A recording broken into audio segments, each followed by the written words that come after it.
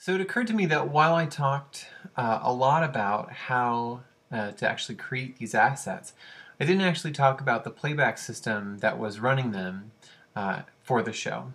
And so I wanted to take just a second to cover how we used Isadora to control media playback for this particular production. So I've got an Isadora window open here, waiting for me to do a little bit of show programming here.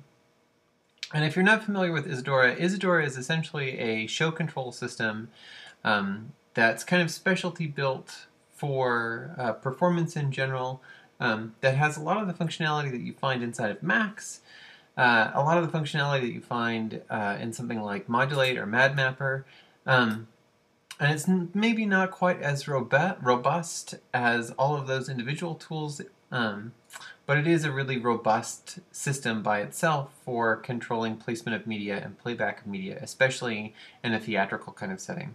So I just want to cover quickly what that actually looks like. So what we have here to start with is this is our kind of editing and control space. And the first thing here I'm going to do is I'm going to go ahead and turn on my grid. So I'm going to show grid and turn grid snap on just because I like this to be tidy. And before I get started, one of the things that I want to make sure that I'm doing is I'm actually going to go up here to Windows and I want to, or excuse me, Output, and I want to show my stages. Now for Isadora, stages are essentially the same thing as projectors. Now I don't have a projector connected to this computer right now, but it will give me a kind of phony stage so I can see where my media is being placed in relation to this particular kind of spatial arrangement. So I've got a stage here so I can see what my media is looking like when it's showing up. And the next thing I need to do is I actually need to import some media. So I want to import some media here. And I know that some of the things that I want to grab to pull into this are in an old folder here that's going to help us give me a couple different things to work from in terms of examples. Alright, so I'm going to go ahead and grab these three movies here because I want to be able to use all three of them. And what that's going to do is that actually my little media window here in Isadora, this is essentially like a bin that you might use in Final Cut or in Premiere.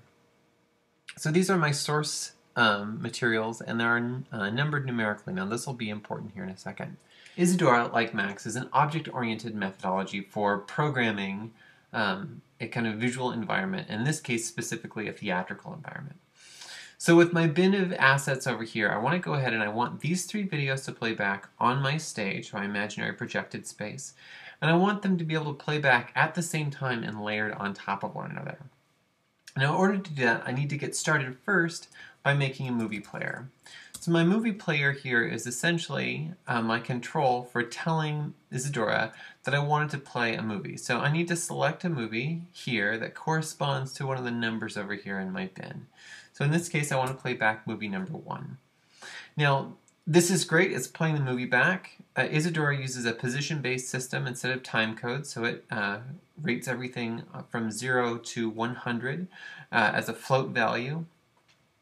And that's great. That's a wonderful way to be able to kind of visually see what's going on with all of these different systems. It's just important to know that's the way that Isadora is playing back video. We can also see that the loop mode is on, so this is just going to play in a loop. I can watch the little progress bar proceed to the end, wrap back around to the beginning, which is great. But I'm not seeing anything output on my stage, and that's because my movie player isn't in fact connected to anything. So the next thing I need to do is I need to create a projector object. So here with my projector object, now I can go ahead and connect the video out from my movie player to my projector's video in port. And there we go. Now I can see that my movie's playing back. One of the things I'm noticing though is it looks like the aspect ratio is not quite right here.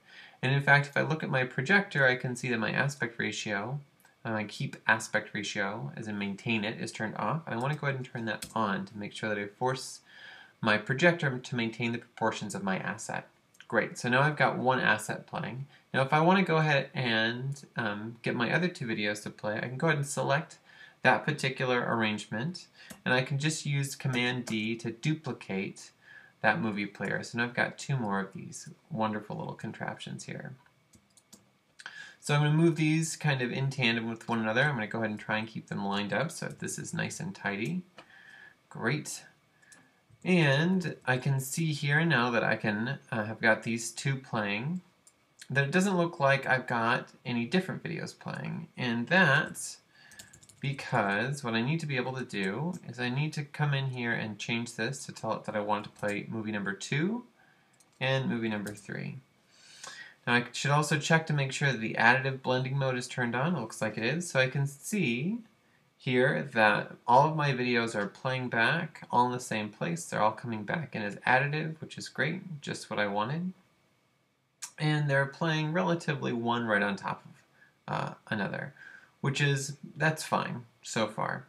Now if I want to be able to control this a little more, I'm going to have to come back in and add a few other controls to try and get this to play back in the way that I want it to. And the first thing that I might think about really wanting to have is a start and stop control. And so I can use some trigger values to take care of that. So I want to go ahead and make a trigger value here that's going to send out a 0. This is going to be my stop trigger value. So I'm going to go ahead and connect this 0 here to the speed of my movie player. So there's a 0 for speed. Here's another 0 for speed. And we need one more 0 for speed for our third one. Great. So now I can tell it that I want it to stop. Good. So I can stop my videos from playing, which is very handy. Let's go ahead and move these guys a little bit closer as well. And I also need a start command. So I can do the same thing. I can duplicate my trigger value here. And then I can use this to send a 1 instead of a 0. I can send out a 1.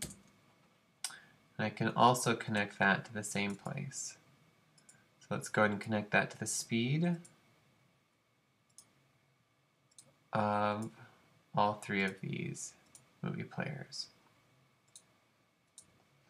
Now it might be really handy to actually have some kind of determination to see what's happening here. So I'm going to go ahead and add a comment box so I know what's happening.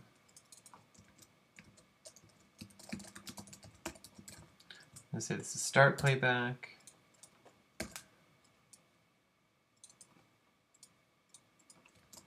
Stop playback. I'm going to go ahead and just put those comment boxes right on top of this guy. And arrange it so that, there we go.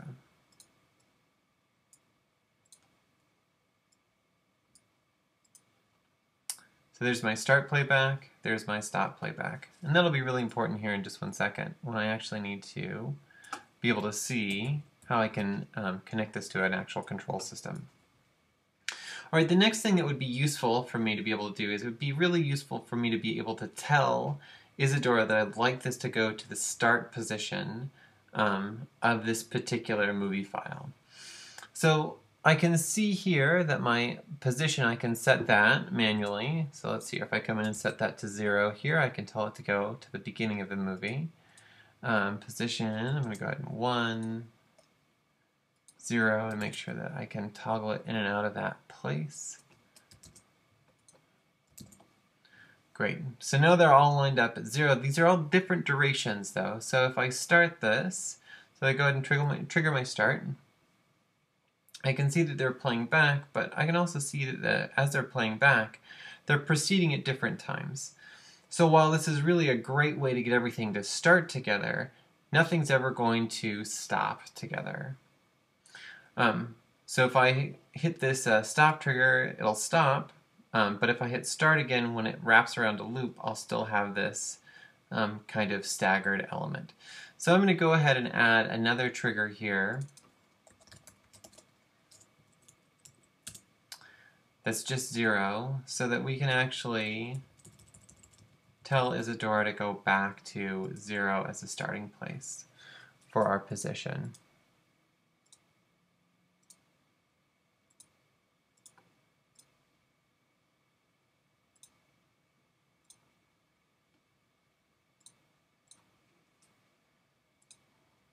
Great.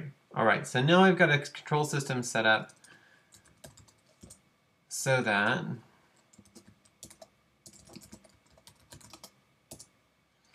I can see what's going on, more or less. Let's go ahead and get this comment box moved into a place where I can see it a little bit better.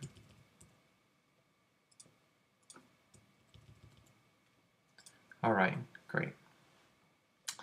So now that I can start these together, I can stop them and I can reset them. My next question is, how would I actually build a control system so that an operator who is not, let's say, familiar with the programming aspect of this, be able to actually control this in a show? Because while it's really great as a tool for a programmer, being able to locate these little tiny boxes to be able to click through to then to start these movies is maybe not the most ideal way to be working with a playback system. So to that end, what I can do is I can actually come in here and I can turn on my actor show control split. So now what I have is I have a window pane that's here on the right, that's the actual patch that's running, and here on the left is the show control module that an operator is going to see when they're at the show. So what I'm going to do here is I'm just going to go ahead and make a couple buttons. So let's make a button to start off here, and let's come in and we'll call this start video, and on the text we'll say start. I'm going to go ahead and change this color to green, because green is our universal color for go. Great. And I want the text on that to be just a little bit more legible, so maybe 14. Great, so I've got a start. I'm going to duplicate that. I want to stop.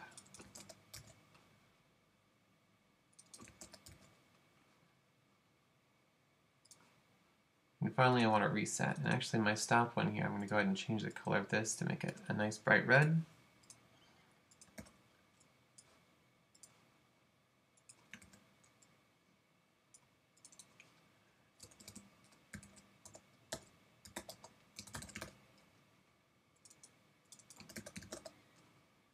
Reset, I'll go ahead and give a color like blue. That seems like a pretty neutral color.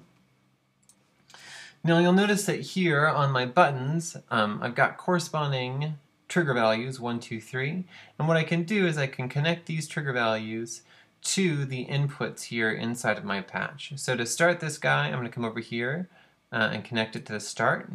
I can see 1 corresponds to 1. Stop, I'm going to go ahead and grab this and drag it over here to my stop command. So that will trigger the 0, and then reset. I'm going to come back here and tell it to come to 0. So now, if I turn off edit mode, I can actually use these as buttons. So in looking closely here, I can see that what I actually did here by accident is I connected this to the value box instead of to the trigger box, which is what I wanted. So I'm going to go ahead and just duplicate these. I'm going to throw away my originals. There we go. And now I'm going to come back in and connect these up to the right places. So I'm going to connect this to trigger. Oh, undo that. I'm going to connect start to start, stop, to stop, reset, to reset. Now I'm also going to come in here and make sure that this is set to the right value. So stop playback, that's got to send to 0.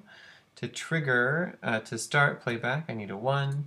And to reset, I need a 0. Good. So now I should be able to turn off edit mode here. And I should be able to use this to start the playback of my video. Looks like it's working just fine. Should also be able to stop that. And I should be able to reset that also. So again, there my start, stop, reset. And that's basic playback control, at least for running a movie here inside of Isadora, both from getting it talking to the actual stage and then creating a control for how you get your operator some buttons that they can press to actually run this whole thing.